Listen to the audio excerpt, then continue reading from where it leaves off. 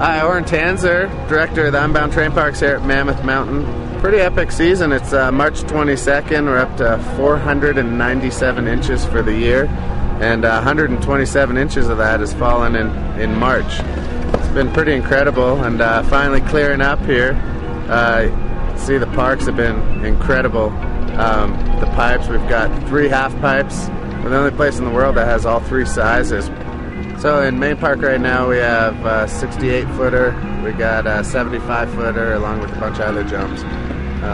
You know, with this amount of snow, we're easily going to go into June, and who knows, maybe we'll make it to July 4th like last year.